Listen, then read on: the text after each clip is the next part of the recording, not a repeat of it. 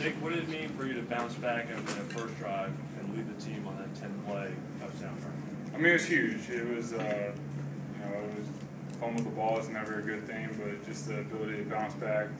I felt like the guys, our mindset had never changed. Our defense did a great job. They didn't get any points off it, and we were able to go out there and just march right down the field. And Bryce, the line did a great job giving them the seam to get the ball in the end zone. So it's always a great feeling when something happens, adversity happens in the game, and you're able to come back from it and score a touchdown. That's always a really good thing. Nick, can you take us through that 3rd and 8 that you hit on the right side there? What you saw from the defense and what?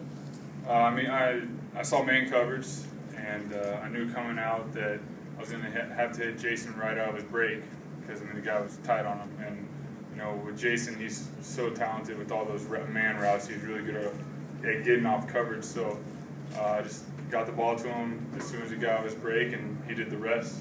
So